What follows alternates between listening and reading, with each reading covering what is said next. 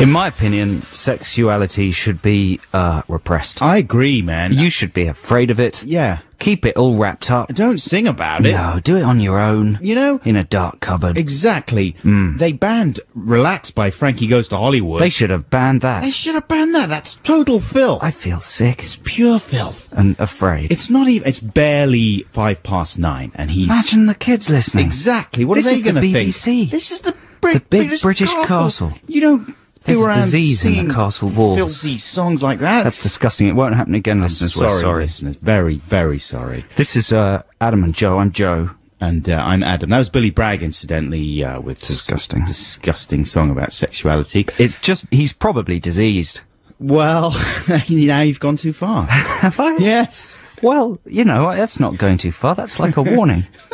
No, it's going too far. It brings disease. Technically, that's true. Grabs. What a lovely morning, though. My goodness, this is the kind of morning you feel good to be alive. Wouldn't you agree, Joe Cornish? Yes. Yeah. I worry, though, when you talk about the morning, because I worry our non-London listening listeners I know, but will listen, not be experiencing the same weather. that's... But I bet you right across the British Isles. Between it us, is chilly. listening friends, you know, you have to take it as read that we can only speak from our own experience here in London town, and we're not forcing our London town views upon weather. you or weather. So, you know, we're just talking about what it's like here, and it's a lovely morning. Good to be alive. You know, and I hope you're feeling happy and positive, listening all right. friends. Not you, Oh. but, you know, if you're a bit depressed this morning, then stick with us and we'll do our best to, you know, cheer you up and be your friend. Maybe Harriet Harman is listening. She might, you know, she's had a bad week there, and she might enjoy the show. Why she had a bad week? She's been fiddling around with donations. Oh, with donors. Donors for the Labour Party. Gordon Brown. He's had a tough week for Gordon Brown. but he loves the show. He loves Does he? listening to the show, and this week he's really going to need it to make him feel that life's worth living. Because so far he's got... How do you know he listens to the show? Now you're asking. Yeah, I just imagine he does. He looks No, he like- does, because he gives us the question for Text the Nation every week. That's exactly right, yeah. All of that coming up, incidentally, folks, are the nation's favourite feature. We'll be revealing the winner of last week's Song Wars and unveiling this week's difficult Song Wars. Yeah. More about that in a second. We've got great music coming up and all sorts of exciting chit-chat. Oh, So let's get some more music away right now. What about some shambling babies? I love the babies. Excuse me, just having a little cough there at the end of the baby shambles. That was written with Kate Moss, apparently. That's right. I wonder what bits she wrote. I'm surprised there weren't more nose flutes. And general tooting of wind instruments Tooting. on that one. I'm always amazed that he gets it together to do songs these days. I you know like what I him. mean? Oh, yeah, he's a thoroughly engaging chap, I think, but he's... Have you flicked through his book? Yeah. I don't recommend anyone buy it, but it's worth popping into a bookshop and having a little leaf through that book. It's all reprinted like actual photographs of his diary. Yeah, right? it's the kind of book I warrant anyone could produce. I think, you know, they say everyone's got a book in them. Right. I think everybody's got a book like Everyone's that. got a little scrawly notebook in it. Receipts, pocket fluff, anything. Yeah, Small exactly. chain, foreign coins. Yeah. Just stuff from the bottom of a drawer, Practicing basically. signature. Squirt a bit of blood on it. You're there. You're home and dry. Exactly. Ka-ching. Who was the publisher? I can't remember. Can't remember. Kurt Cobain's diary came out a few He years sort of ago. set the mould in terms of sort of bottom of the drawer tap books. And you know, they still refer to many parts of that diary as kind of amazing gospel truth. Like he made a list of his favourite records in there, and that is wheeled out on a regular basis in music magazines. Oh, you should listen to this album. It was in Kurt Cobain's scrawly list of his favourite albums that he wrote in his diary at one stage. You know, anyway, it's interesting though to look at. Are you not tempted at all to buy No, Pete- the Doherty book, no. Pete's Bock? Nah, no, because The Doc Bock? it's surely heading for the bargain bins. It'll be very cheap quite soon. Listen, if you had to buy one, would you go for the Doc Bock or Russell Brand's Bookie Wook? What, if I just had to buy a book? If you were I was forced into the situation of Yeah. actually buying a book. It might happen, man. It might happen. Terrorism. What's the choice? It's the Russell Brand's Bookie My Bookie Wook. or the Pete Doherty book. Doherty, Bockety, Wockety. Yeah, the Doc. I'd go for the Doherty, Bockety, Wockety. Would you? Yeah, because it's got pictures. Yeah. Brand's actually written a series of words which has also been serialized already, so you've probably read a bit of it. It's an assault course for the eyes. Yeah, yeah. I prefer the pictures. They're smoother to look at. Less pointy. That's true. Than the words. Yeah, I love pictures. Ooh. Hey, you can text us at any point, 64046, or email adamandjoe.6music@bbc.co.uk. Coming up in a second, the results of Song Wars. We're going to do that now? Or? Let's do that after this next track. Next record. Hey, this is one chosen by me.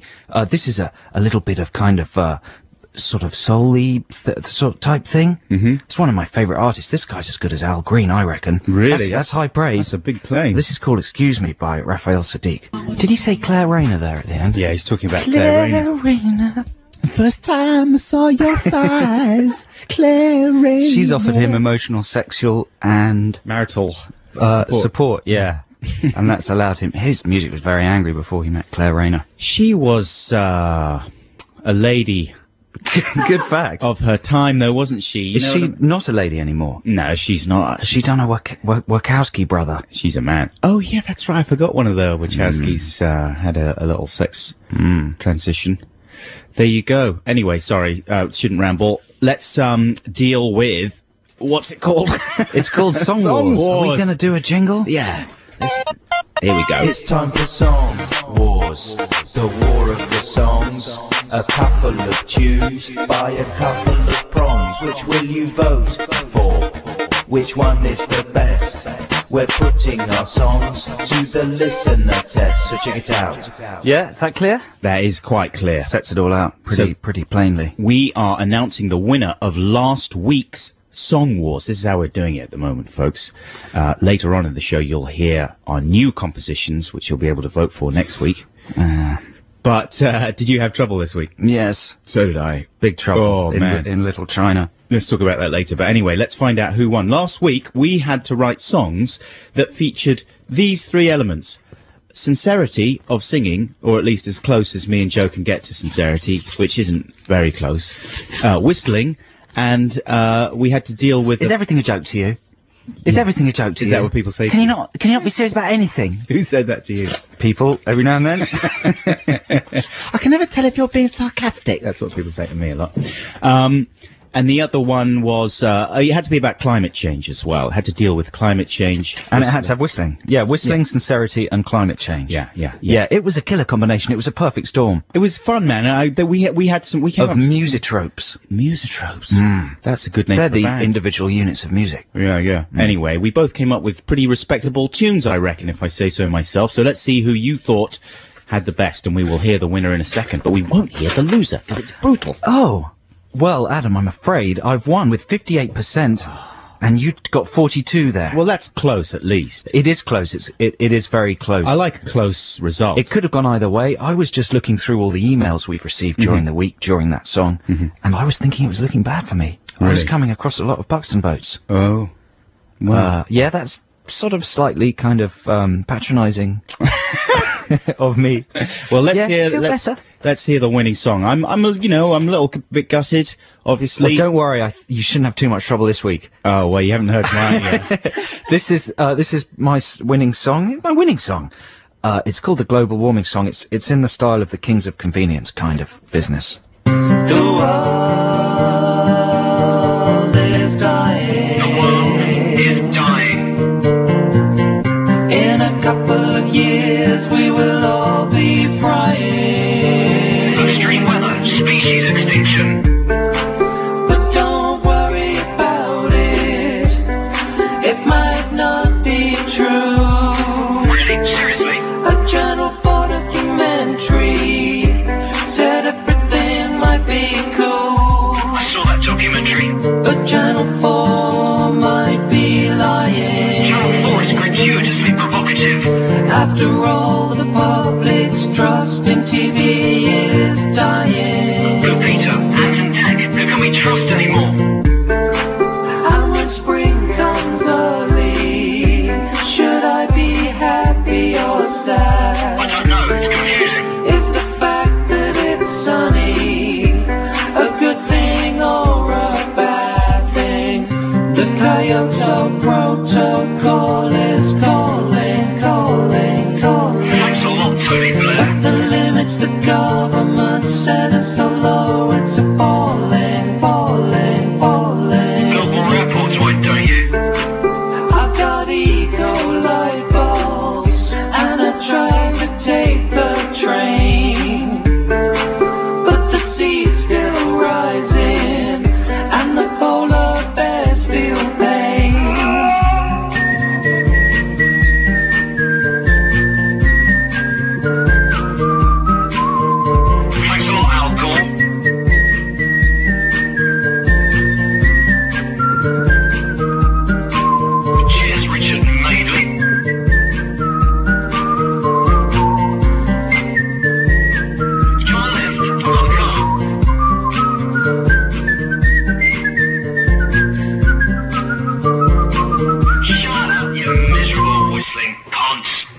There we go. That's last week's winning Song Wars song. That's a worthy winner, man. I take my hat off to you. Thanks, man. That's good, sincere singing there as well. I mean, you couldn't just leave it sincere, though, I noticed. You had to have the little chatty bits just to... Well, Adam, that is representing the dual voices in many of our heads. Balance. You know, the intense worry and the fear that the sky might fall on our heads. Absolutely. And then the other voice going, probably won't. You're right. And that's the dichotomy a lot of us find ourselves in, isn't it? That's right. Thanks for everybody who emailed in about those songs. A couple of samples here. We've had an email from MKS Drafting Limited. I love MKS Drafting. They're one of the best drafting limiteds there is. I do all my drafting with them. Chaps, my vote goes to Joe, please. Sounding like Turin Brakes at their best. They will be papping themselves. Turin Brakes. Does that sound like Turin Brakes? Bit of an insult to Turin Brakes. Whereas Nathan, from South London, says, I'd like to vote for Adam's song in this week's Song Wars. Although I did enjoy both tracks, I felt that Adam's was the most emotionally convincing. And the theme was sincerity, after all. The line about the paper cup resonated with me especially, as I drink tea at work 3 or 4 times a day. What was the line about the paper cup? Polar bears are dying just because we want to drink from a plastic cup, actually, it was. Was it? Yeah. Paper cup's all right, mate. But well, you've made this guy recycle his paper cup. Yeah, I mean, you know. Oh no, he's bringing his own mug in. Shouldn't be wasteful. Yeah, but your own mug is the best option, sure. Yeah. Anyway, there you go. Song Wars from last week. In the next hour, we will be unveiling our new efforts. Shall we tell people what they're about? Well, the idea was that we were talking about I'm a Celebrity, Get Me Out of Here last week. Yeah, which I might have to chat about again in a second. Yeah. And so we were going to write songs about it. Well, in fact, we have. It doesn't feel like I have. Well, it was sort of from the point of view of Joe as a non-watcher of the show and me as an avid fan, really. Do you want to know what happened with my song, or shall we'll hold back on that? Yeah, let's tell the story of how we did with those songs in the next hour. But right now, let's play some more music after this fantastic trail. Not a good idea, tortoise kissing. Very beaky. Tiny, tiny little mouths. He's just kissing the tortoise shell there, though. He's not actually snogging the tortoise. Oh. So that's okay. That's Echo and the Bunnymen with 7 Seas from 1984 and their album Ocean Rain. That was a big hit when we were at school. Do you remember that, Joe? Passed me by. Did it? I was too busy listening to the Thompson Twins. Well, because it was the more approachable side of the Bunnymen, you know? Some of the hardcore Bunnymen fans thought they were selling out when Ocean Rain came out. But I loved it. It was a really wonderful album, and I heard it again the other day. It sort of popped up on Shuffle on the pod, Joe, and I went back and de-shuffled it and listened to the whole thing right the way through, and it's a peach, an absolute smash of an album. That's all the hard lads used to like that one as well. The Bunnymen. And I always used to think, well, there you go, we can agree about that.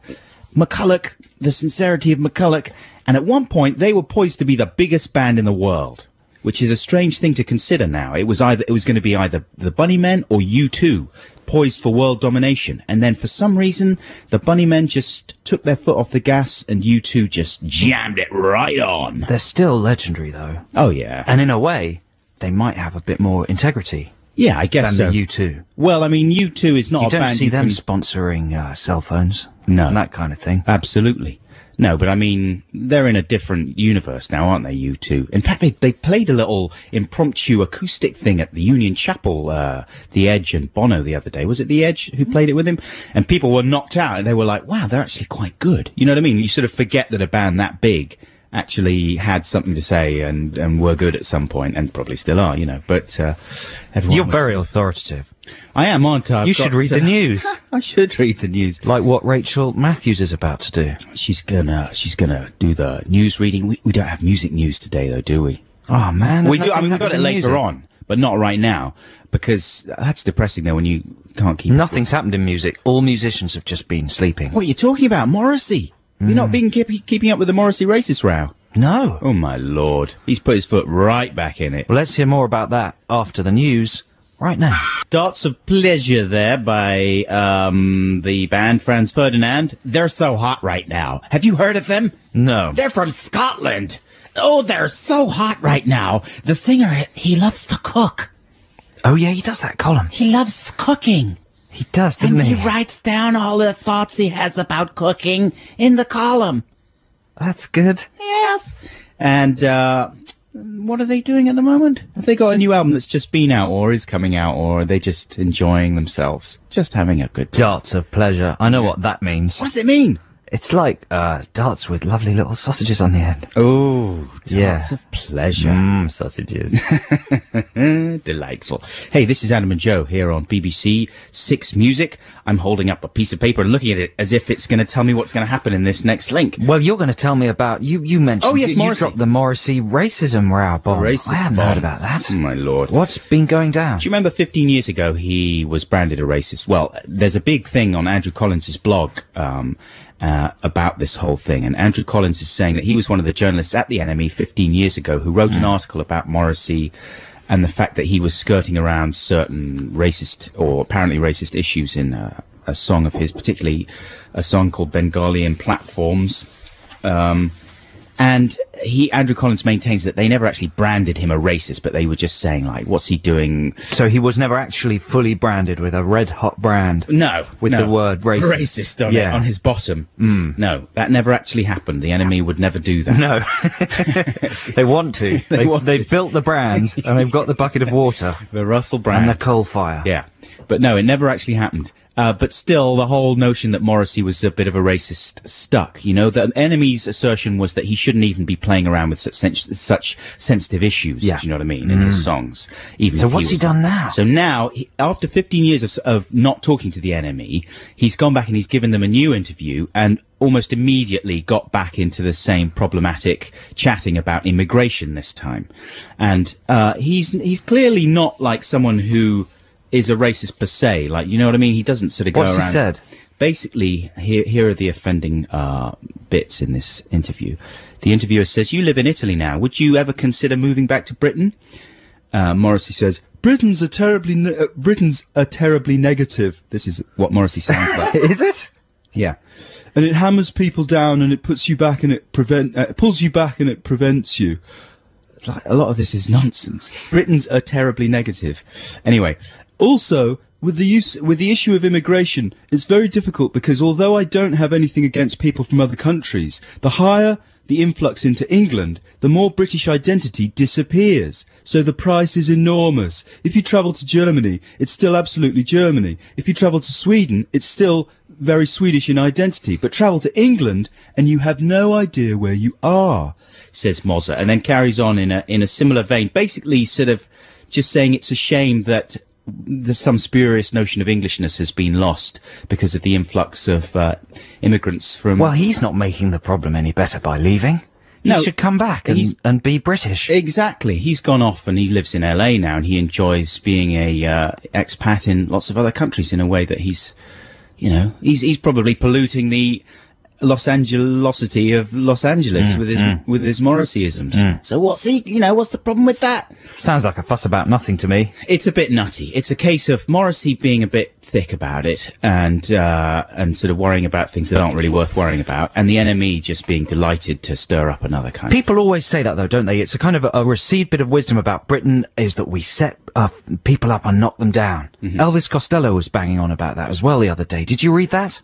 Saying that it's just impossible to be successful in Britain. He got in a big race row early on in his Did career. he? Yeah, he did. Saying that British people hate success. We let people get to a certain level and then we knock them down. Is that true? Yes, that's true. Who shall we knock down this week? That's What sort about of- Leona Lewis? Oh, yeah. She won the X Factor. Yeah. We should have a list of people to bring down. Okay, Who we- else is too successful? We're going to make our list, and while we're making the list, we are going to play you some Jay-Z. This is Rock Boys. Jay-Z. Marvellous. Stop tickling me. Marvellous stuff. That's Jay-Z, Rock Boys. That's from his new album, the American Gangster album, tied into the Riddle Scott film. Have you seen the Riddle Scott? No. Mixed reports. Mixed reports. I keep being put off it because I keep reading people saying how it's like a lot of sound and fury, but Right. it doesn't really have any impact. Signifying Charlie nothing. Brooker was writing, saying that, he sat there for 2.5 hours and left feeling completely blank. Right. That's a feeling one gets more and more in the cinema these days. Don't you cinema. feel? But no, I'm excited about seeing it, and that's a return to form for Jay-Z there, according to the critics. Riddles can make those films, just to talk about Riddles again, though. Well, Riddles is an old fella. Yeah, yeah. Yeah, he's in his 70s. But particularly with Denzel as well. He sometimes gives me that feeling, Washington. Do you know what I mean? Like, I watched Man on Fire and I came out of that feeling a bit blank as well. Well, he's got such a kind of set style now. Yeah. Not to say that just because you're in your 70s you can't do amazing things and make amazing films. Well, Clunk Eastwood, for instance. Clunk, he's a genius. He's a septuagenarian genius. And, did you see the Russell Crowe one? The Riddles one? Yeah, Goodyear. The Goodyear? I did. I love that film. No. Yeah, I really enjoyed it. Really? In a stupid way. Yeah. I saw it and at the Empire Leicester Square, sitting in the row behind me, was John Prescott. Was he? Yeah, looking really grumpy. For a change. Looking like he just needed to escape to the south of France for some Russell Crowe style slapstick. I wonder if you enjoyed it. It's a stinker. It's well worth checking out. I will do. Was that your choice, the Jay-Z track there? No, that was done automatically by the special people. Well, listen, this is one that I've picked for you, listeners. I know that a lot of Beta Band fans listen to this show, so I hope you'll enjoy this one. It won't be new to you, but it's from their 3 EPs album, which, if you don't know, the Beta Band is the one to start with, and it's really trippy, weird little track. Is this the one with the ghost on it? The Ghost. Do you remember we had supper with him one time? The Ghost? No, Steve Mason. From the we Beta went Band. to the studio. Yeah, but he came round for supper at my place 'cause he used to live around the corner from me. Oh, right. And he told me the story about what inspired this song, which is Dr. Baker. And when he suffered from depression for a long time, and in one of his deepest moments, he felt that he was being visited by a ghost that would tap on his window or something like that. A ghosty. And he was truly terrified one evening, and this song is inspired by that. Isn't there an actual recording of something? Isn't in one of their songs there's this actual recording of something spooky? Oh, I don't know. Maybe think there is one. I don't know. I can't remember. Ooh. But this is Dr. Baker by the Beta Band. Text the nation. Text the nation. What if I don't want to? Text the nation. But I'm using email. Is that a problem? It doesn't matter, text. Now, we were a little bit wishy-washy about Text the Nation this week, folks, in that we're trying to get into the habit of telling you exactly what it's going to be like during the week, posted on the website, so that then you can send us in responses. But we didn't really get it together. It's been a busy week for myself and Joe, and we've been a bit lax on some of our feature duties. But we can tell you now that we actually discussed that we might be using this subject as Text the Nation this week, and I think we are going to. Ideas for horror films, because Joe and myself feel that there's a little bit of a paucity of creativity in the horror film genre at There's the a moment. crisis in the horror world. Yeah, they're running out of ideas. Yeah, exactly. And you can tell that because they've used the shroom idea. Mm-hmm. That's been held in reserve for several years for emergency moments. And now they've pulled it out. I haven't seen it. Have you seen it? No, I've seen the poster. Good poster. It's a good poster with a wood, and the mushrooms have grown in the shape of a skull. And presumably, what's going to happen? The kids... It's about crazy kids who do something that in no way do we recommend you ever do. Yeah. Which is hallucinogenic mess mushrooms. with naughty mushrooms. It's very dangerous generally, because you've got to have a firm knowledge of mushrooms. Generally, they can be very dangerous. That's true. Shouldn't mess with the mushies. And this is a horror film about some kids that do mess with the mushies, and it makes their heads and probably their tummies go all wonky, and they pay the price. Kind of thing. And the price ain't nice. The price ain't nice, no. So we want you to come up with some better horror film ideas. I had a horror film idea last week, you might remember, that in the last 7 days has become hideously inappropriate.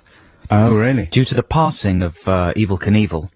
Oh, yes, that's Last year, right. the last show, I had an Evel Knievel-based horror film idea, and now that's become weirdly apposite. Yes. I can't repeat it, can I? No. But I did see a very good horror film earlier in the year that hasn't been released yet, so you guys won't have seen it. It's a Spanish horror film called The Orphanage. It's got a brilliant bit in it, though. Yeah. Okay? And this is the kind of idea we're looking for. It's about a woman, and she was in an orphanage when she was little. No. And she used to play grandmother's footsteps with the other kids.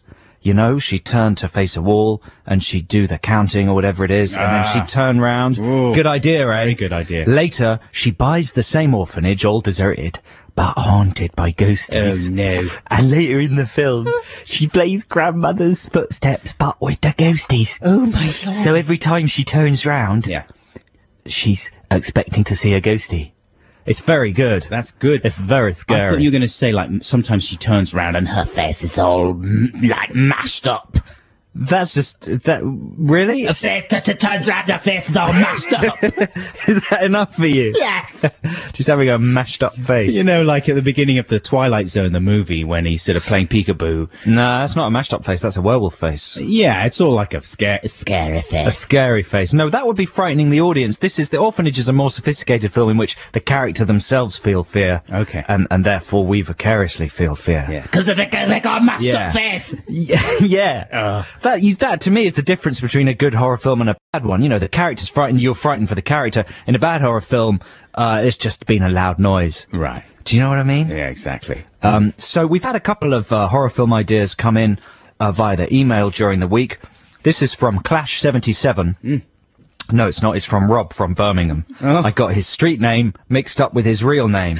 That's how it is on the streets. His idea is this. It's called Grass. Right. And it stars Danny Dyer. Oh, my this Lord. is good, right? That's a good start So already. it's marketable. It's doable. Already. I'm pretty sure that Dyer would say yes. An East End gangster, played against type by Danny Dyer, is forced to hide in a safe house after shopping his gangland boss, played straight by Brian Connerly, spelt wrongly, to the police. Man, he's got all the casting ideas. Little does he know, the house was cursed by gypsies. Oh, no. And the grass, brackets, played by Andy Serkis, because he is the CGI actor king, close brackets, in the garden, grows out of control every time someone moves in, killing all who try to enter, but also not letting anyone leave. Yours, Rob from Birmingham. That's good, Rob from Birmingham. That's good. You know, M. Night Shyamalan Shyamalan. is doing a film similar to that. I think it's called is it called The Happening or something? And it's all about plants that take revenge and kill people. Oh. It starts with a picnic in the park and the people picnicking get killed by weeds. Picnic park people. Yeah. But that's really good, Rob. One more to whet your appetite. You ready for one more? Yes. This is from Peter Green. He emails us regularly, I do believe. Thank you, Peter. I wonder if it's the Peter Green from Fleetwood Mac. I think it is. That would be great, wouldn't it? What about this idea? It's loosely based on the thriller-stroke-horror movie Scream, but is instead called Celine. The movie features Celine Dion, who plays herself, and she is also the villain of the film. Yeah. Throughout the film, good-looking young people will stumble across Celine in places like behind the shower curtain, or in a queue for a cup of tea and a sticky bun. And whenever they see her, they fall backwards with fright and impale themselves on a sharp object and die a grisly, leg-twitching death while crying and saying things like, "I don't want to die," and "Look, there's Celine Dion."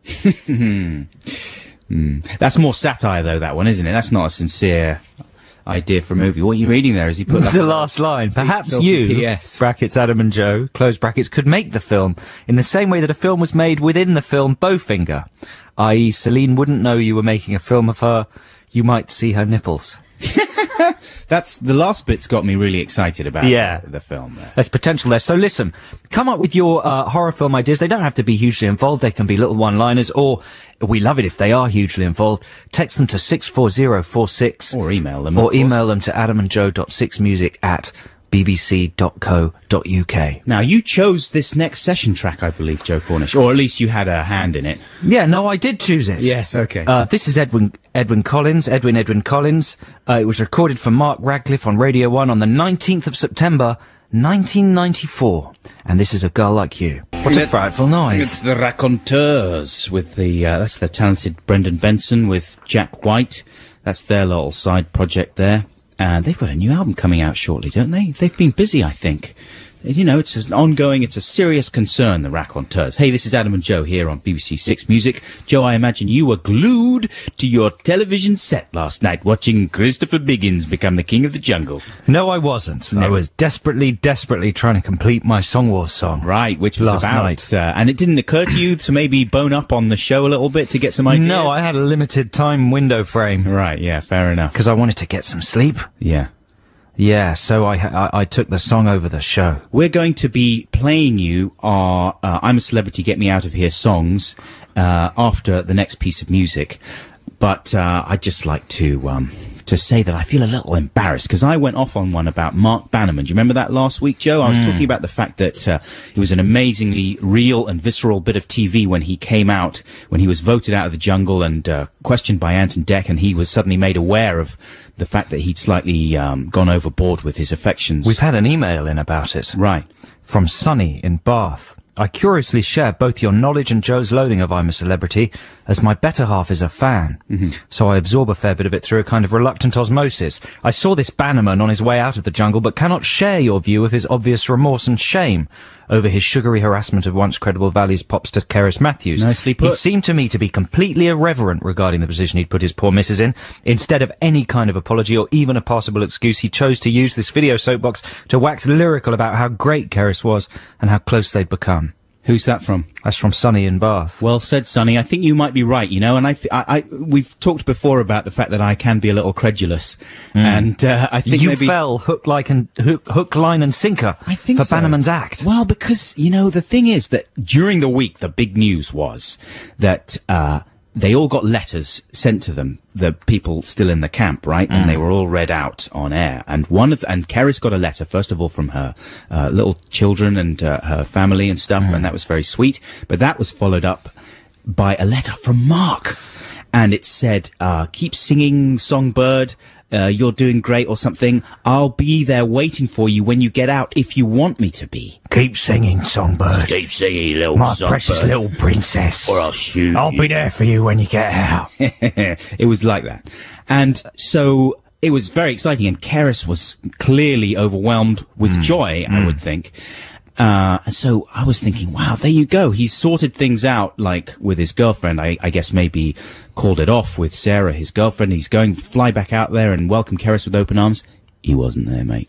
Wasn't there. When she got out, no sign of the filthy rot basket from EastEnders. That is Mark Bannerman. What's he doing? What's he playing at? He's let me down. He's let Keris down. He's let my wife down, who was disappointed as well.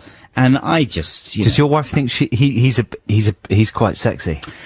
No. She wouldn't mind a slice of J, from 5.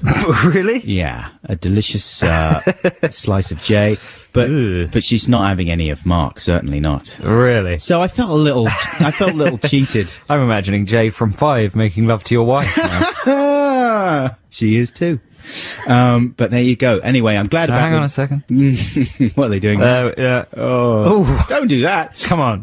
But I'm glad Biggins won. You know what I mean? That's a good result. He's like a good person, I think. You know what I mean? He's like a good person. He's very much He like... appears He does similar to good people. He does an excellent imitation of a good person. But anyway, this week's Song Wars listeners are about I'm a Celebrity, Get Me Out of Here. We both had a trying time with them. We'd explain more after a bit more music. Here's the Foo Fighters. Their single comes out on Monday, I believe, and it's called Long Road to Ruin. It's a peach! It's time for Song Wars, the war of the songs. A couple of tunes by a couple of prongs. Which will you vote for? Which one is the best? We're putting our songs to the listener test, so check it out. Yep. Song Wars. And It's Song Wars time. Yeah. This is the part of the show where we both compose a song on a theme, and you, the listeners, get to decide which one's the better one. It might be difficult for you this week, because I haven't heard Adam's and he hasn't heard mine, but we've both agreed that we don't think I don't think I've done a very good job this week. No, I was in severe trouble. I was in bad trouble. Yeah, I was in trouble time-wise. I usually do my song on a Wednesday evening. Right. So I've got a bit of a window in case it's wrong. This week did it last night. What time Started about 10. Oh, that's no I good. know, finished about 1. I mean, that's not bad. 3 hours, that's all right. Yeah, but wait till you hear it. It's a mess. Yeah. I played it to my girlfriend. She looked at me, she looked scared and confused. She couldn't understand the words, couldn't understand the chorus, didn't think it really had a tune. Yeah. I rushed upstairs. It was 1, we have to get up at like 7 to get here. Yeah. I was trying to replace the beat, trying to make it work. I'd made it so discordant and odd that nothing would fit. Yes. I had like exam panic. Oh. Haven't had that for years. I had like a weird sickness feeling in my stomach. Wow, you take it really seriously. Well, I was panicking. I thought, I don't want to let the listeners down. No, good for I take you. the listeners seriously. I agree with you. Because Listen, we're taking up valuable British big British castle time. Certainly. Royal time. Royal time. You know, and, I'm worried. Absolutely, you don't want to smack the listener in the face. No, it's odd, mine. It's kind of like supposed to sound a little bit, like African or Funboy 3-ish. I was going down that same route. Were you? With that, Lucky you with that, turned around from that route. that kind of cricket noise sometimes. Nothing as simple as that in mine. Because I was thinking the lunatics have taken over the asylum kind of vibe. I was thinking as well. Do you know what I mean? So what happened with yours? Well, again, I started pretty late in the day, and I went down a totally different route before just thinking, oh no, this is a disaster. Really? area. So you rejected one? Backtracked, yeah. And I had a good little rhyme going all about I'm so happy in the jungle, I've lost a stone, or something like that. Because I love the fact that it seems like if you're a bit of a vain person, one of the fun things about watching I'm a Celebrity Get Me Out of Here is kind of fantasizing about the experience as a kind of health camp. Do you know what I mean? They go in there. Biggins has lost over a stone. He looks amazing. When he came out of the jungle, listen, I'd do him, you know, and he looks gorgeous.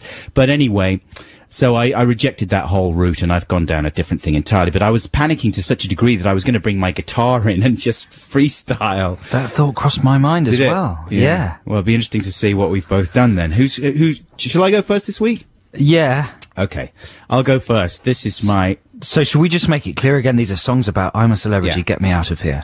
Mine from the point of view of an avid fan, Joe from the point of view of someone who never really watches it. And this is mine, Adam's, right now.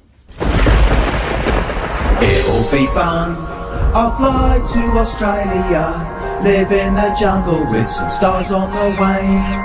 Then when I'm done, I'll no longer be a failure. I'll fly back to England and be famous again.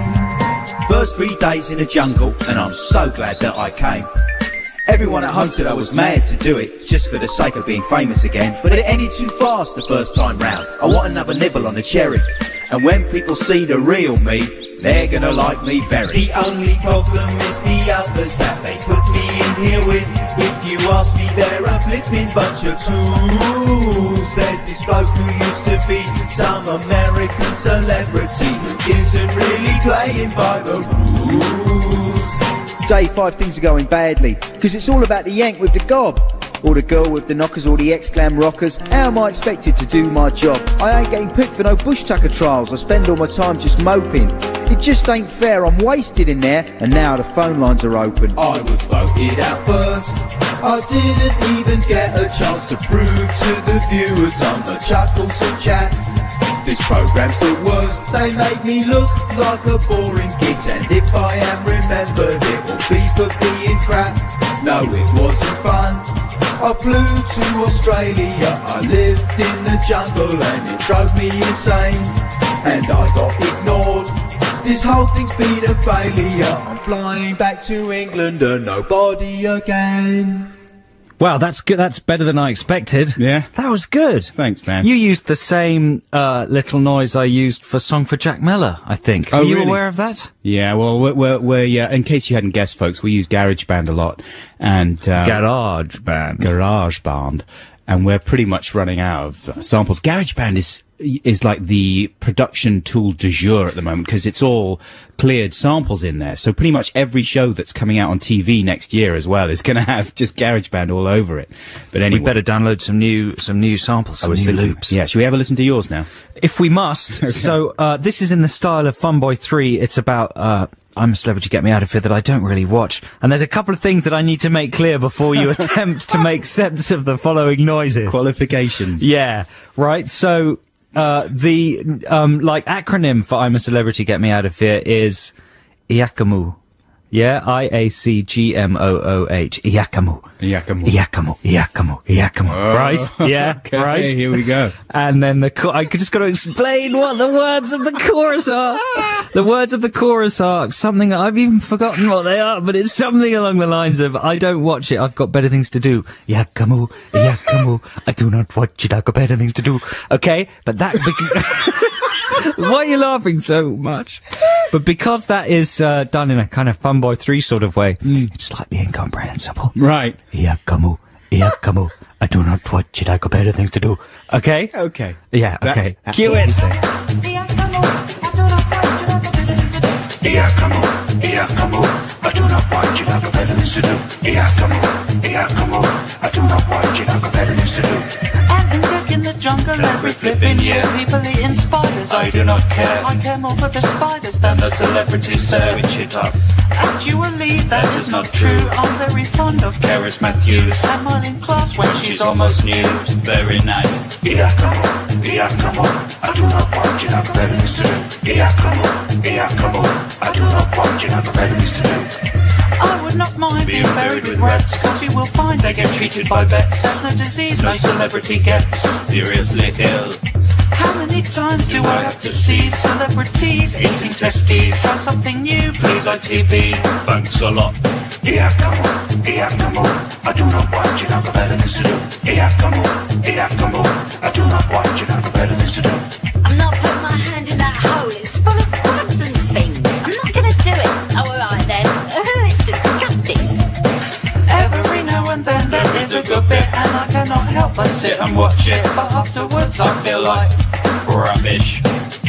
the camera crew are always there. There's a 6-star hotel just off the stair. They get 25 grand just to appear. Allegedly. Iakamu, Iakamu, I do not want you like a better things to do. Iakamu, Iakamu, at least I'll watch it a lot less than you. That's good, man. For a man, Is it though? Yeah, that's better than you were making it out to be. It's odd. We used the same sample there, that kind of Bjork-style jungle drum. Yeah, did we? Yeah, yeah. Well, so there you go. There are the two songs. You can vote Adam or Joe. If you want, you can just vote for the one you like the most. You know, you don't have to be saying that you actually like either of them. Yeah. But the one that you find the most tolerable. Text 64046. The one you're least offended by. Yeah, text Ad or Joe. And you know, maybe we should think of a different competition and do Song Wars on alternate weeks or something. I think in the new year we might have to, because we've already written an album, you know. It's not a very good album. It's a short album. But no, it's 12 songs, man. Really? Yeah. But they're short songs. That some of them are short songs, but you know, it's not bad. The Ramones, that's true. Jerry Lee Lewis, the Pixies, they used to do 1.5 minute songs. It's an acceptable trope. So there we go. Text 64046, vote Adam or Joe, and we'll announce who's in the lead at the end of this show, and then the true winner will be, can you believe it, played again in its entirety at the beginning of next week's show. There's something to look forward to. Now, here is the winsome sound of the Sundays with Here's Where the Story Ends. The Sundays here on BBC Six Music. This is Adam and Joe. We're midway through our exciting regular Saturday morning slot here at the Big British Castle. Thanks for listening and stuff. Sorry, You know? can you not say slot? Sorry. Yeah. You've recently... There's been a letter sent round to everyone at the About BBC. slots. Can't really say slot. Ollie on the motorway has texted... we don't usually read this sort of kind of casual radio-style text, but he says, haven't heard that song in yonks. Cheers, lads, for helping brighten up an otherwise depressing and chilly megabus journey from Chester to London. Now, do you know about the megabus, What's Adam? the megabus? Megabus is very big with young people because it's a really, really cheap coach service. Ah. And you'll see its adverts around the place. You'll see its buses. They're distinguished by a painting of a big chap who's like the megabus mascot. He's a big, fat, round-faced...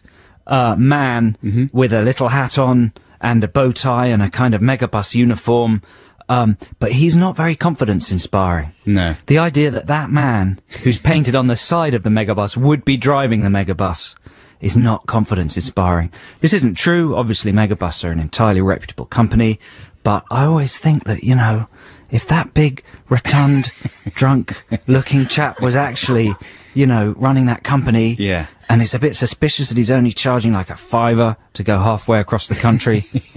So the It just bus, has the atmosphere of a death trap. the bus itself is not mega, though, right? It's not like No, it's just, you know, like a mega breakfast. It's just one of those words you stick onto something. I would like it if they'd have to build special motorways and everything to accommodate them, but like a massive giant bus, like a giant plane. Exactly. In fact, the word mega is usually inverse, isn't it? It's used to denote something that is actually really bad.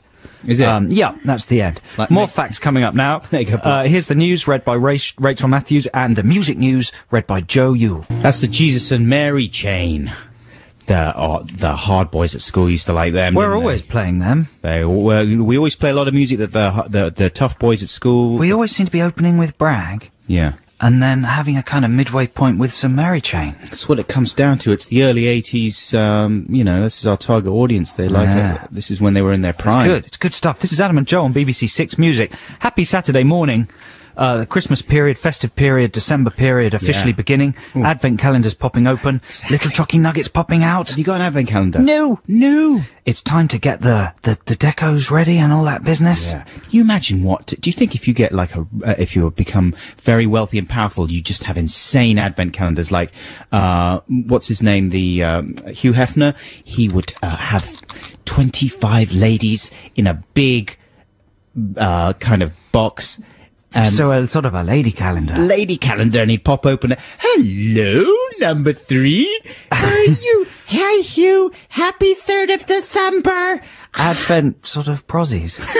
Well, if you put it like that, it wouldn't be very so nice. appealing. And they'd be sort of locked in a hatch. Yeah, they'd have. What about the Christmas Day one? Well, the Christmas that wouldn't be very nice because she'd have soiled the box. No, because just like the real. Wouldn't she? Hugh would get a bit of a festive stench. I've thought it all through. Just like real advent calendars. The point is the chocolate's trapped the rooms in there. Would get bigger and bigger. You see, so they'd have more supplies.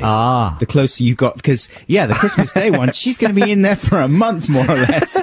She's eating all the stuff as well. Yeah. Hugh, I don't know. I tell you, it is quite Christmassy because Hugh on Christmas Day, Hugh goes, I don't think so. You just go home, honey. She comes out and sort of. She's had no exercise for a month, and she's just really what lardy. A sordid business Christmas would be if you had control over it. Horrible thought. Yeah. Anyway, we digress. Let's read out some texts for our Text the Nation thing, whatever it is, this week feature. Text the Nation this week. The government have asked us to ask you, the public, about ideas for revitalising the horror film industry, which seems to have basically run out of ideas. We've had one or two good ones in, but first of all, Adam, have you had any ideas? Well, I've had a couple of ideas. These are not ideas for fully formed films. They're just ideas of, like, thematically and maybe a couple of scenes. Good, it's good. We'll take anything. What have you got? All right. So I was thinking, my logic was, the most horrific thing that you can imagine, right, is things to do with things you love and things you want to protect, right? The obvious being babies and children. Yeah. So if you have a little baby and child horror in there, obviously nothing too absolutely awful, but I was thinking baby monitors, right? That's got to be a good source. I like that already. Horror. That's a good title, Baby Monitor. So you're listening to the baby monitor. There's a scene where the couple, their new baby, they're listening to the baby gurgling on the baby monitor, and then suddenly the gurgling goes low. That's really good. And then they rush upstairs. Then it goes silent, and then you just hear. What's happening? So it's like, has something got in there, or has the baby turned into something? So they go up there and they're half thinking, oh my God, there's an animal in there. And then maybe the husband or maybe the wife who's got a bit of postnatal depression, she's thinking, I don't think you should go in there. I think baby's turned into something. I don't know. Anyway, it's something like that. That's good, man. An alternative version of that, a bit earlier on in the process, would be when they're at the hospital and they're getting the ultrasound, right? And so they're listening to the baby's heartbeat, always a very emotional moment for a couple expecting their first child. And then suddenly you hear, get out, get me out. Do you know what I mean? First of all, it starts garbled. Well, the baby's possessed. The ultrasound is picking up the baby's speaking inside. This is a good route to go down, though, because technology is always... We fear technology. Yeah. And you make it evil and ka-ching. But what could be worse than the enemy within, especially, well said, Adam. Baby should be a happy time. Happy, but you've made it sad. I've made it horrific. Because I was thinking it's about time they had a sat-nav horror film. Right? I don't know quite what it would be, but it would be a possessed sat-nav, and it would direct you to a horrible place. A terrible place. Where something nasty would happen. Yes. And then it would go, ha ha ha ha ha ha, when you died. They had pretty much every permutation of the sat-nav is being done elsewhere. There was a sat-nav joke on Armstrong and Miller last night. Everyone's doing a sat-nav thing, and now we've done one. Here's a good one from Richard Foster that's come in via email. His idea for a horror film is called 28 Seconds Later. A man wakes up in hospital, can't find anybody for 28 seconds, then he finds everyone. So it's not a very, It's quite good. He's only because moments of terror, temporary panic. Yeah. When you're lost, or you can't find people. I think that's quite good. Well, he could sort of do an existential skew on it and expand those 28 seconds into a whole kind of lifetime somehow. What I like about it is if the film is only, say, 45 seconds, then you can up the number of screenings per day, still charge full price, and very profitable. A sound business. Here's another one from Tim in Adelaide, Australia. No. Yeah. He says, "Dear Adam and Joe." He actually says, "Hi, Adam and Joe." He probably says good day, doesn't Good he? day, Adam and Joe. Yeah. Sorry. My horror film would be titled Mere Window.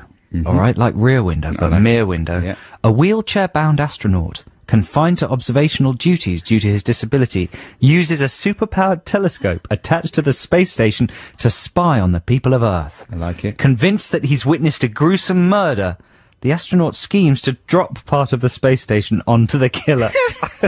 That's good, because Rear Window kind of pivots around the proximity of the witness to the incident. Yes. Here, there's a vast distance between the two, and the rest of Rear Window depends on the killer getting into Wheelie Man's flat. Mere Window. And vice versa. Right. So much more difficult for the two parties to meet in that one, which is dramatically interesting. That's lovely. Well, listen, keep those ideas coming in, folks.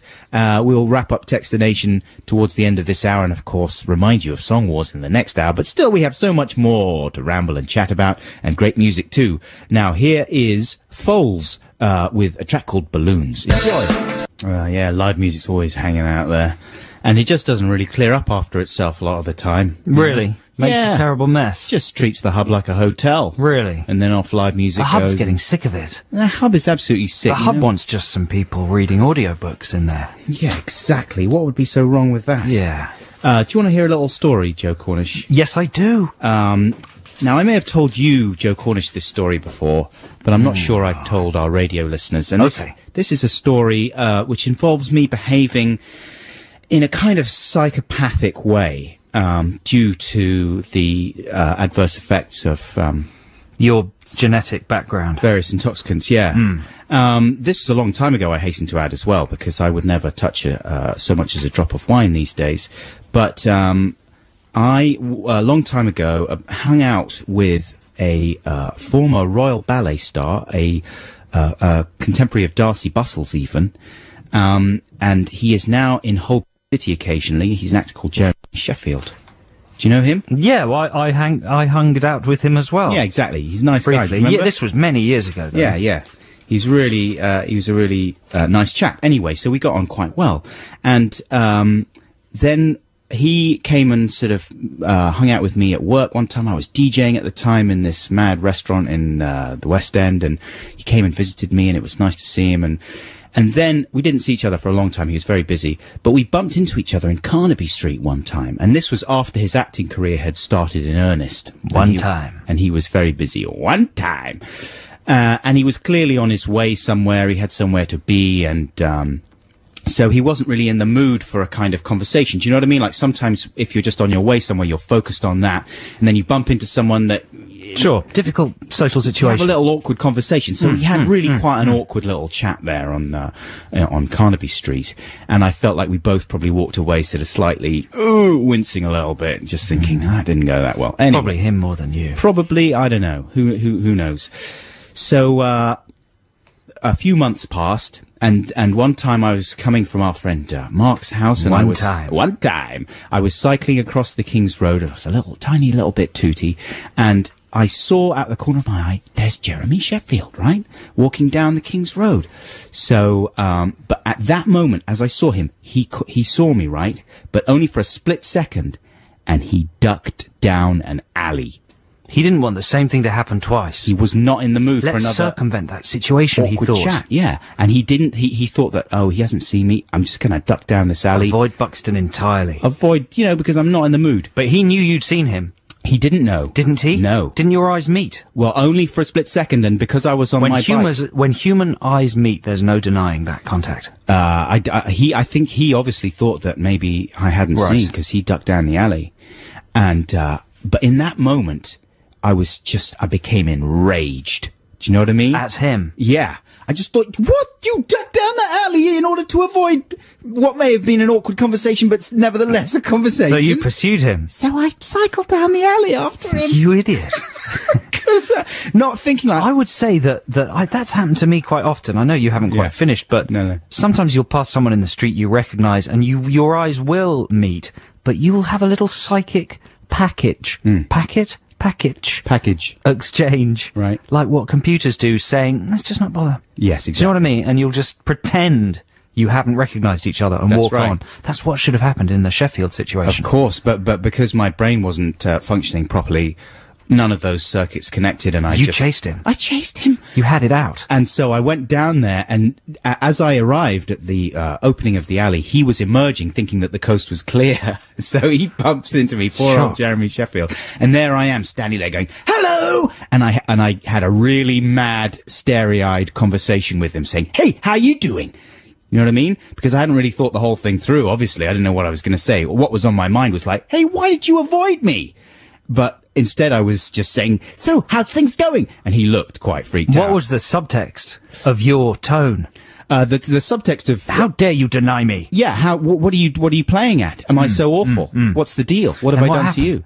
Well, it was just excruciatingly awkward, and then we parted company, and off I went, just thinking, I'm a nutcase. Now, this was about 15 to 20 years ago. Yeah, but ever since then, I keep bumping into him all over the shop. It's like it's become, there's some weird sort of unfinished business there. You should be friends. Fate has said you should be friends, but you both are trying to resist it. But it's always a little awkward because he's never fully resolved the awkwardness of that moment. And it might be that the whole thing poisoned him quite reasonably against me. You know what I mean? So his heart probably sinks every time he sees me. I know mine does. It's like, it's like, Jacob's Ladder, you know, it's like the wobbly demons. He's everywhere. Really? Wherever I go. And until I make peace with him, we're gonna bump into each other for you need some kind of social exorcist. Yeah, we really do. I just had to, exercise. Are you hoping he's listening to this secretly? Someone who knows him might be pass listening. this on. Yeah. Well, there we go. We're going to play some more music now, but was that smooth enough segue? Yeah, that was nice. In fact, we're going to play some Martin Gaye. This is from Martin Gaye's greatest hits songs. Talented. Did you know, listeners, that Marvin Gaye put the E on the end of his name because he was paranoid that people would think he was gay? That's right, he did, didn't he? Isn't that a lovely little story? That's a bit unnecessary, though, isn't it? Greatest voice, one of the greatest talents in the history of music. Yeah. Just a little nervous, little shy, socially paranoid mouse. That's all he was. This is called Where Are We Going? It's a good question. Where are we going? I'm just going home after this. All right, let's find out where Marvin's going. Marvin Gaye there with Where Are We Going? That's a lovely song. Now, New Year's Eve. Plans for New Year's Eve? Adam, it's a difficult time. You know, you're exhausted socially from Christmas and all that business. Then suddenly you've got to pull another big social event out of the bag. Any plans? Going to take myself away to the country. Really? Yeah. Just getting out of there. Checking out. Staying with my wife's family. What's that? Jude's held up. What's that? You're doing a show, are you, Jude? Yeah. We're going to be on air, of course. We're going to be on air on New Year's Eve. Very exciting. But that won't be at night. No, that's in the afternoon. It's pre-recorded during the day. But in the evening, I've bought tickets for a thing that the super furry animals are doing at the Royal Festival Hall. Oh. They're taking over the whole of the Royal Festival Hall. They're playing, and they're taking over the whole building. They're doing stuff like in the lobby and in the foyer, and it's going on all night. And then you will be in the perfect location to see the big fireworks on the Thames. I'm excited about that. I've got some friends going to come along. You're not coming? No. Because you're in the country. Yeah. But it's going to be amazing, and I'm really excited. And we're going to play some super furry animals right now, aren't we? Which one are we playing off of them ones? The gift that keeps on giving. Is that a new one? Yeah. Oh, there you go. Let's hear it. Text the nation. Text the nation. What if I don't want to? Text the nation. But I'm using email. Is that a problem? It doesn't matter. Text. It's Text the Nation, the nation's favourite segment, feature, item on a radio programme. Isn't that true? It's absolutely true. That's true. That's 100% true. It's 100% true, and it's won about 15 awards. What, this segment? This segment has won 15 Really? awards. Adam and me are constantly at awards ceremonies. Always at awards ceremonies. And it's been nominated for over 25. awards. And No, just for over 25. over 25s, and we turned a lot of them down because we couldn't be bothered to go and pick the awards up. The Text the Nation subject this week is horror films, ideas for re-energizing the horror film industry. Adam was just saying that have you bought 1408? Yes. And you're all excited about it. I bought it because I heard you talking about it, and you said, "Oh, I watched the first 20 minutes, and it was so good that I thought I can't waste it now. I'm going to save it for a day when I can really appreciate it." So I thought, "Oh, there's 1408, the one that Joe loved so much he had to put off watching it." And now he's just told me, yes, good for 15 minutes, and then it goes rubbish. Well, I didn't know that, did I? It's a very deceptive film. Oh, God. It's really good at the beginning. I bought it on import. It's I don't want to spoil it for anybody. £20 or something. But can I tell you the worst thing about it? What? Is when the ghosts appear. I'm not spoiling it, listeners. I'm just spoiling a tiny corner of it. When the ghosts appear, they're like tele-ghosts. Oh. And they've got static rolling across their bodies. Oh, no. But that's not scary. No. What's scary about being a telly ghost? Well, that's Because like... they're from the 50s. So they're like old 50s telly. That's like Pleasantville or something out of Minority Report, the holograms. I think there should be a law in horror films to ban CGI. I think they should do it. One of the scariest moments in any film is in the original Poltergeist. Yes. When they do it all in one shot, when she comes away from the kitchen table and she does something on the sideboard, and when she comes back, all the chairs are stacked on the table. Do you remember that? Absolutely. And that's purely in camera. That's practical. Yeah. They kind of whisk the old table out and lower a new one in or something really fast. Brilliant. Very effective. Keep it all practical, yeah? So thanks to everybody who's texted an email for this. Both of you. No, we've had it. I'm joking. I'm joking. Quantity's not the problem. Only joking. But you know this. But from the response to this text the nation, it may be that horror is indeed dead. Nothing frightens people anymore. The real world is frightening enough. Hey, that's a very good... You know, I was thinking about this. There's something in Terror Cell, right? What's Terror Cell? The name, just as the name of a horror film. Terror Cell. Something Terror Cell, and it's about, instead of zombies, you've got people kind of being brainwashed by extremist groups. Yes. You know, and trying to spread their dirty words. That's good. You keep working on that. Okay. Here's one from David Ailcock. I don't know. I've said that as best I can. Good morning to you both. How about this for an idea for a horror flick? 2 radio DJs. What are you laughing at? I'm laughing at that as the best you could say. Well, look. What's his name? Ailcock? Ailcock?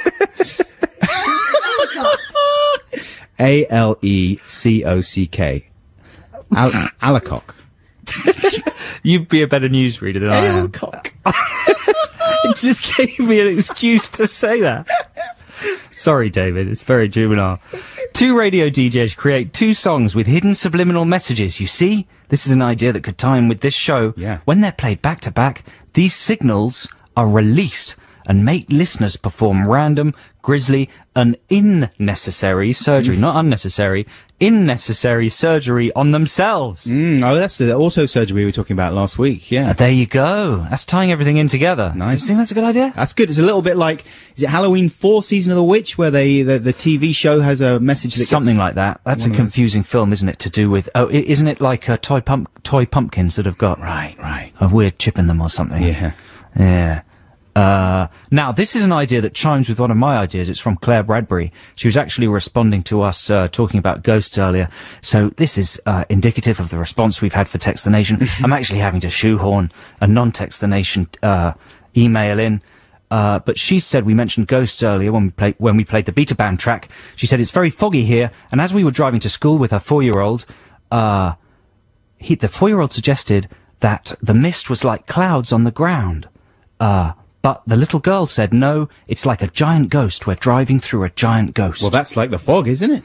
It's a bit like the fog, but one of my theories is that I think scientists should investigate is that wind is ghosts. Is it? There you go. That wind is actually the spirits of the dead. But they're completely invisible, Yeah. but you can feel them, they blow against you and rustle the trees. Whistling One around day you. a scientist will make this clear, will discover this, they'll activate some kind of thing in the air, and just ghosts will be everywhere. Right, they'll adjust the frequency of the wind, and then you'll be able to hear what the wind is saying. And the weather report will just turn into, there's a strong current of evil demons that will be blowing through the north of England this morning. Do you know? Yes, exactly. Isn't that feasible? That's I would say that's 100% feasible. Yeah. There's a song by King Crimson called I Talk to the Wind, which seems to be about that. Might bring it in next week for you folks. It'll be exciting for you, won't it? Yeah. Have you got one more there to wrap up Text the Nation this week, Joe? Or, no. No. I'm just flicking through them. No insult to the people who sent the ideas, thank you, but we have a very high quality threshold. That's true. On this programme. So that's it for Text the Nation. Thank you very much indeed for sending us your ideas there. Right now, here's some more music for you. This is Queens of the Stone Age. It's good, isn't it? That's the Queens of the Stone Age. Make It With Chew. And sounds a little bit like Come Together by the Beatles as well there, in a good way, I suppose. Now, I've got a track coming up that I picked for you, listeners, and it's a musical swerve, which might turn some of you off, because I know you like the indie pop and the soul and that kind of thing, but I doubt that many of you are into your trad jazz. But it's just a guess. Maybe there's a big secret cache of trad jazz fans out there in the Six Music fraternity. This is a track by Louis Armstrong that I'm going to play you in a second. And I was inspired to buy this because of the Woody Allen film Manhattan. Because I'm not a massive jazz fan myself, really, although I do really like Louis Armstrong. But, you know, if you're familiar with the film Manhattan, which I imagine many of you will be, you'll remember the scene at the end where Woody Allen, a little bit depressed, is talking into his dictaphone, and he's talking about an idea for a movie, and he's sort of saying, you know, idea for a movie, group of neurotic people in New York obsess about their neuroses as a way of dealing with the unmentionable and more terrifying aspects of life. But I've got to make it positive. What makes life worth living? And I've done a little clip of that moment just to remind you. So here's Woody's list of things that make life worth living. All right, why is life worth living? That's a very good question. Well, there are certain things I guess that make it worthwhile. Like what? Okay. For me, I would say, what, Groucho Marx, to name one thing, and Willie Mays, and the second movement of the Jupiter Symphony, and Louis Armstrong, recording of Potato Head Blues, Swedish movies, naturally, Sentimental Education by Flaubert, Marlon Brando, Frank Sinatra, those incredible Apples and Pears by Cezanne, The Crabs at Sam Woe's, Tracy's Face. Oh, that's a heartbreaking moment there. When Is it Tracy's Face? Tracy's Face, What's the resonance of that? Because it's Mariel Hemingway, the extremely underage... Terribly underage girl. Mariel Hemingway that he's in love with in this film. And he's sort of broken up with her because he knows that it's not a relationship that he should be involved with, really. Well, things were different then. Things in those days. Yeah. I mean, she's not underage in the film, technically, I don't think. But still, she's much too young to be going out with him. And, of course, that had resonances in his own life later on. But in the film, it's really sad. And he breaks up because he knows that it's the right thing to do, but he just... And she's very upset. And he can't bear to think that he's just cast her aside. So when he's thinking about the things that make life worth living, her face pops back in his mind, and he runs after her to say, please don't leave, because she's going off to study abroad, and he's saying, come on, we can make this work. But she knows that it's the right thing to do. She goes off. It's an amazing moment. Anyway, that list of things that make life worth living, I thought, I've got to investigate it. You know, I love Woody Allen. I love this film, and I didn't know anything about any of those people when I first... So you're going out with a terribly underage girl? Yeah, so this is what I'm working around to. No, I'm not. I'm happily married to an overaged girl, but I did think, well, I'm going to investigate some of the things in his list, you know what I mean? Willie Mays, the baseball player, I couldn't really care about baseball, so I thought I won't start there. Groucho Marx, I've yet to investigate properly, do you know what I mean? They're good. You get the right Marx Brothers films, they're amazing. Yeah. What do you start with? Duck Soup, I suppose? Or Day at the Races? Yeah, either of those. Day at the Races. Second movement of the Jupiter Symphony. We were talking about this earlier. Our producer Jude says it's great. You know, it's still too early for me and Joe to investigate classical music too deeply, I feel. There's too much silly indie pop around. I like it if it's been in films. Yes, exactly. Marlon Brando, of course. Well, he's good, you know. You can't beat The Island of Dr. Moreau. So I'm with Woody on that one. Frank Sinatra. Yeah, you know, Frank in Small Doses is pretty good. I'm not like a massive Frank Sinatra fan, but I thought I'm going to go for the Crabs at Sam Woe's. I wouldn't know. That's presumably Just a dish at a restaurant. It may have closed by now. Who knows? Yeah. If you've had Crabs at Sam Woe's out there, listener, then let us know what they were like. Do you agree with Woody? Apples and Pears by Cezanne? Yeah, sure. That's very nice and everything. But I thought I'm going to start with Louis Armstrong's recording of Potato Head Blues. That sounds pretty excellent. So I hope you enjoy this, folks. This is it. There you go, man. That's from 1927. Louis Armstrong and the Hot Fives, or maybe the Hot Sevens. I don't know. And that's called Potato Head Blues. It says in the notes here, same as Willie the Weeper, recorded on May the 11th, 1927 in Chicago.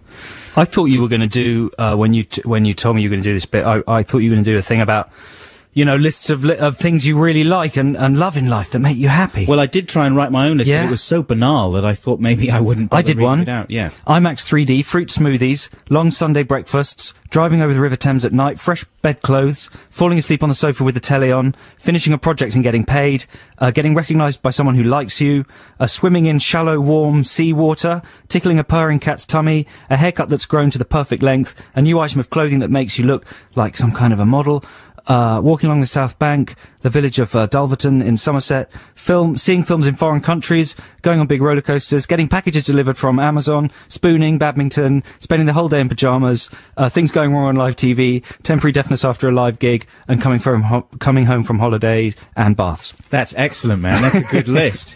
Holy moly. Well, folks, you know, if you've got a list out there, I wouldn't mind hearing it. I should compose a better one. All I got, I mean, I didn't spend very long thinking about mine, but I put at the top of my list, I'm taking friends and family as read, you know. Obviously, that's the main thing that makes life worth living. But I've just got on my list Chinese food, Indian foods, sushi, The Wire, Fly to the Conchords, My Bike, Anton Deck, and Marky Smith. What a dreadful life you lead. I like my life. That's good. All those things are wonderful, and I stand by them. But I think there are probably slightly more lyrical things, like what you had on your list. That I just read them very fast. It gave the effect of depth. It worked well. I liked it, man. That was a nice. Is it more music time now? Yes. What are we having now? Well, we've got a trail. Oh, first. yeah, a trail, and after that we're going to hear the Kings of Convenience. Are we going to go straight into that track? Yeah, so this is I'm flagging up the song after this trail. Kings of Convenience with Winning a Battle, Losing the War. But now, the trail. That's very nice, isn't it? That's delightful. Kings of Convenience. It's a wonderful moment here in the studio, folks. The sunshine streaming in through the windows. A little bit of Kings of Convenience. Just had Joe's inspiring list of things that make life worth living there. And, you know, all is right with the world. I was struggling a bit earlier on because, you know, that bit in Manhattan, actually, when he says Tracy's face, that's one of the things in my sort of cultural mind canon that is more or less a trigger to make me blub. Do you know what I mean? Have you got things like that you can't, either a song or a moment in a film or something, and it's like a very visceral reaction. It's nothing to do with how you're feeling at that point, but it's like a switch, and you just have to have a little blub about it. And that moment is one of those, yeah. You could cry. It'd be good radio. It wouldn't. A little blub. Come on, it would be. It would be good. I'll have a little cry in the news. Emotion. Yeah, what now? Oh, yeah, the news. And now it's time for the news on BBC Six Music, read by Rachel Matthews, and the music news, read by Joe Yule. So there. That's the Arctic Monkeys. Monkeys. And if you didn't understand that, then you're old. Yeah, you are old. You make me sick. Granddad. You're so old. We were just saying that I think the video for that is directed by Richard Ayoade, who is in the IT Crowd. He Yeah, plays Moss. very, very funny and lovely fellow. And it's a good video. You should check it out. It's like fighting clowns. I think it's for that track. Pretty sure it is. He's a South Londoner, Richard, isn't Now, if you heard the following Sting-type jingle, what would you think? Who will win the song wars today? Perhaps it will be Adam, or it could be Joe. Either one, you will be the one who decides by texting or emailing when you hear the clips.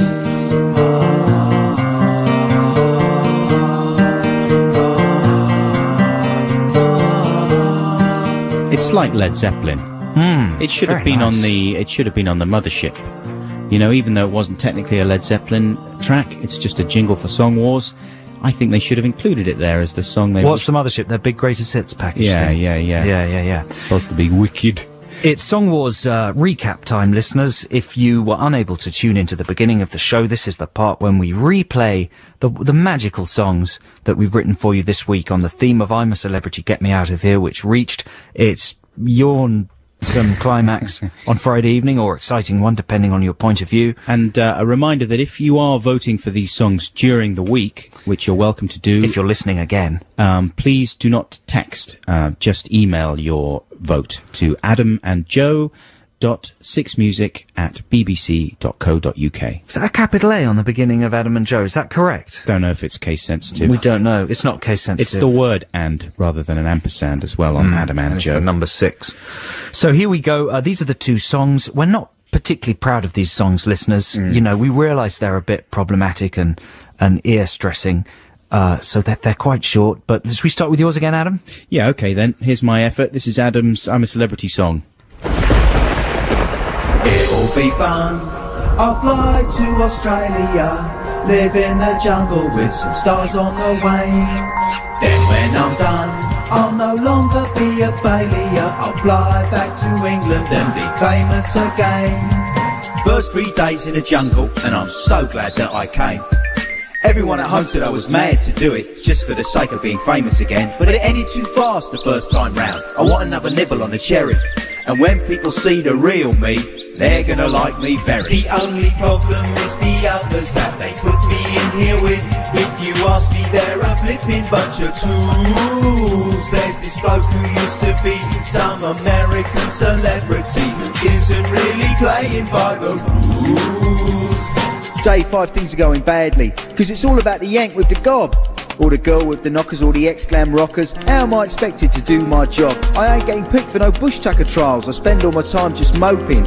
It just ain't fair, I'm wasted in there. And now the phone lines are open. I was voted out first. I didn't even get a chance to prove to the viewers I'm a chuckles chat. This program's the worst. They make me look like a boring git. And if I am remembered, it will be for being crap. No, it wasn't fun. I flew to Australia, I lived in the jungle and it drove me insane. And I got ignored, this whole thing's been a failure. I'm flying back to England and nobody again. That's sort of written from the point of view of the first person to be voted out. That's always an ignominious position. You know, you go all the way and then people just boot you out. I can't remember who was the first out this year. Mark was the first out, was he? The love rat. There you go. Well, that was because of his love rattery. But last year it was Toby Anstis. I felt kind of sorry for Anstis because he was clearly excited by the prospect of the whole thing. And then it was like, oh, because he was simply overshadowed by the colossal personalities in the camp with him. And it can happen. Yeah. I on the other hand, don't really watch it. So I've written a song from the point of view of not really watching it. And I must repeat my kind of qualifying statements that the acronym for I'm a Celebrity, Get Me Out of Here is I'm a Celebrity, Get Me Out of Here is IACGMOOH. The word Iakamu. So I've turned that into a kind of a jungle chant. What do you mean in my brain? Iakamu. Yeah, fair enough. Iakamu. I do not watch it. I got better things to do. Okay? That's what the chorus is saying. I got to explain that every time. And, yeah, this is a kind of a Funboy 3 style African thing, and I can only apologise. Iakamu,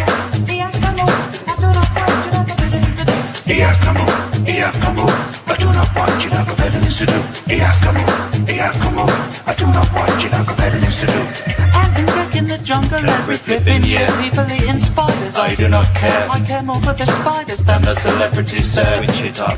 Actually, that is not true. I'm very fond of Karis Matthews. I'm all in class when she's almost nude. Very nice. Iakamu, I do not want you like a better things to do.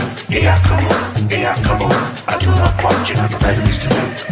I would not mind being buried with rats, cause you will find they get treated by vets. There's no disease no celebrity gets seriously ill. How many times do I have to see celebrities eating testes? Try something new, please, ITV. Thanks a lot. Iakamu, I do not want you like a better things to do. Iakamu, I do not want you like a better things to do. I'm not putting my hand in that hole. It's full of bugs and things. I'm not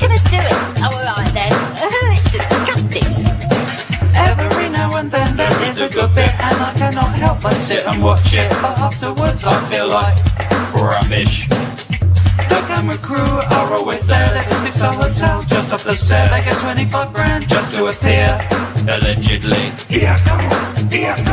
I do not watch it, I'll go better than At least I'll watch it a lot less than you. So there we go. Text your votes. If you want to hear Adam's song, which was the previous song, text add to 64046. You just heard it. What am I saying? If you want to hear it, if you think it's the better one, if you think mine is the better one, the second one, text Joe to 64046. Or if you're listening on Listen Again, email your vote to adamandjoe.6music@bbc.co.uk. Innit, bruv, fam? Yeah, wicked, bruv. Believe. No one says that anymore. Doesn't Westwood still say it? Believe, Westwood. Yes, he does. Anyway, the winner of Song Wars this week will be played on the show next week. What's our Song Wars theme going to be for next week? That's a very good question. We had a good suggestion. Yes, what was it? Yes, it was closing credit themes for films that never really had one. Like, you know, the end of Men in Black, you've got Here Come the Men in Black. The majority of films have a kind of rap or a song that includes the title of the film over the closing credits. Yeah. So they certainly used to in the good old days. It was kind of de rigueur after Ghostbusters did such a brilliant job. Yes. That kind of set the tone, didn't it? There's probably ones before that. But now it doesn't happen so often. Wow, wow, West. That's a very good one as well. And so the idea is that we're going to write like closing credit songs for films that shouldn't really have them. Yeah, or films that never had them and we think they should have done. And need them, yeah. They could be more serious, like Lions for Lambs, maybe. No one's seen that, but I imagine it hasn't got a Lions for Lambs rap at the end. Can you imagine going to see Lions for Lambs? No. At the cinema? No, I can't. Oh, my Lord. Might be really good. Who knows? I can't believe it is. So please give us your suggestions for films that you'd like us to write a closing credits song for. The more incongruous, the better. Obviously, don't make it distasteful. You know, if it's a song about, if it's a film about something really serious or an important historical event, actually, maybe do send those in to adamandjoe.6music@bbc.co.uk, and it'll be our pleasure to concoct another couple of shoddy, bizarre songs for you next week. Now, session track time. Is this one that I'm putting my name to? Yes. Okay, I'm putting my name to this Joy Division session track, even though, to be honest with you folks, Joy Division is a yawning gap in my musical... Have you seen the film Control? ...appreciation and knowledge. I have not seen it, but I'm told universally that it's a smash. It's good, yeah. I mean, you're a bit of a doubter about sort of music biog films generally. They tend to be a little ludicrous, don't they? I like it. I don't know what the listeners think. I enjoyed it a lot. I was slightly disappointed. Were you? Yeah, because he didn't actually have that much of a life to... Well, he's only... Do you know what I mean? Was he 21 I know, or something? He's very young. Yeah, yeah. And what was there was interesting. Better or worse than, what was it called? 24-Hour Party People? I mean, I know they're not the same. Very different, very, very different. Yeah, Incomparable, I'd say. But if Control wasn't in black... The main thing about Control is how beautiful it looks. Right. How beautiful. He shot it, Mr. Photography Man. Anton Corbijn. Yeah. He took our photograph once. He did indeed. Yeah, for Elle magazine. That's right. Yeah. Us, Will McDonald and Richard Blackwood. Wrap it up. But anyway, here's some Joy Division. Just ran out of steam there at the end. Just got a bit tired. Got a bit knackered. That was Joy Division with Transmission. That was recorded as a Peel session on Radio 1 on the 31st of January 1979. That sounded great. It sounded amazing, didn't it? I wonder if Martin Hannett produced that Peel session then as well. Who knows? Who knows? That's, mystery, Adam. So, Joe, what were you going on about in the break there? What was I going on about? Well, I don't know whether you're the same as me, listeners, but I love my mega stores, right? Yeah. It's been very much a part of our generation's life is to go up a high street and be able to see a certain mega store, either Tower or Virgin or HMV maybe. And Adam and I, we've talked about this before, like how central that was to our youth. And whenever we went to a foreign city, we'd immediately go to that mega store, you know, the Virgin mega store on the Champs-Elysees or wherever it was. And it's it was a nice exciting. Point of contact. Exactly, kind of unity. At once it was familiar and yet foreign. And exactly, the branding would be the same anywhere in the world, but you'd find amazing different, like, albums and DVDs and stuff. Things are changing, though, and we've discussed this before, that because of the whole internet thing, the download generation. Thanks a lot, Tony Blair. Yeah. Shops like that are kind of dying. Yeah. And you can tell they're dying because the prices are going right down. You know, DVDs are almost worthless. The stuff they sell in there, it feels like a jumble sale now. And there's been a seismic shift in this kind of trend. because the Virgin Megastore, and we should remind listeners that there are many other megastores available out there. Are there? Yeah. Oh. The Big British Castle the Big British Castle.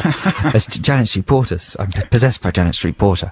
Anyway, the Virgin Megastore, which is one of these megastores, has undergone a brand name change. Right. Sometime the week before last, or maybe 3 or 4 weeks ago, it suddenly, without warning, became the Zavvi store. What? The Zavvi. Z-A-V-V-I. The one in Tottenham Court Road, which is the one I go to quite a lot. Is that an acronym? What's the logic? I don't know. I've no idea. It was very odd. Just one day I went in, and they hadn't even removed all the Virgin posters. They kept the posters, but they just torn the bits off that say Virgin. Seriously. Class. They just cut the corners off the Virgin posters, and put Zavvi there instead. Literally. They'd obviously gone into the till computer and they'd changed the receipt that said Zavvi. Right. But it's all very confusing. I think it's all very weird, and they didn't give us any warning. Is it still owned by Branholm? No, Branson's out. He's out. He's ghost. He's gone. Right. Yeah. He does not want anything to do with the retail selling of DVDs and CDs anymore. Right. And that surely is the beginning of the end. Yeah. When Branholm is out. No, that's too rich for my blood, says Branholm. I'm out of here. I ain't selling no DVD no more, fool. Branholm had left the building. So that's the beginning of the end. HMV's still going strong. Hang on in there, HMV. Come on. Oh. What would we do without, like, big shops like that to go mooching around on at the weekend? Well, they're sort of going through a little desperate transition phase where they're trying to do things like have kind of computer banks there where you can go and download stuff. Yeah. Like, wow, that is totally... That's what Blockbuster think of the future. There's no way that's going to happen, is there? The whole point is the convenience of doing that stuff at home. With a bit of luck, those big sort of catch-all megastores will... Well, it won't be lucky if this happens, but they're likely to die. But that'll see a resurgence of the specialist music store. Right. Don't you think? The brilliant kind of niche little CD seller? Yeah, exactly. Who can get like import Japanese stuff and really cool stuff. Yeah, that could be a good thing. Certainly. The end. We embrace change here at the Adam and Joe BBC Six Music Show. We're almost at the end of the Adam and Joe BBC Six Music Show. What are we going to play? David Holmes, is it? Stars. Oh, Stars. A little bit Stars. Yeah, let's have some more music right now. This is Stars with The Night Starts Here. That's Stars with The Night Starts Here. So don't forget, listeners, we'd very much like your suggestions for Song Wars songs. We'd like you to suggest a film for which we will compose a closing credits kind of thing, an inappropriate film that needs a closing credits song.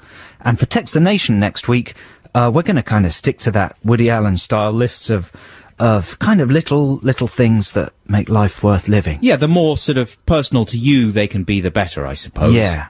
Otherwise, stuff that isn't, articulated a lot, maybe, yeah, but that we all share. I'll try and hone my list a little better. Yeah. So don't text those in. Email. We only receive emails when we're off air. adamandjoe.sixmusic@bbc.co.uk. Thanks to everybody who's texted and emailed this week. Yes, as usual, we very much appreciate you listening. Tell your friends. I still bump into a lot of people saying, oh, you guys should be back on the radio again.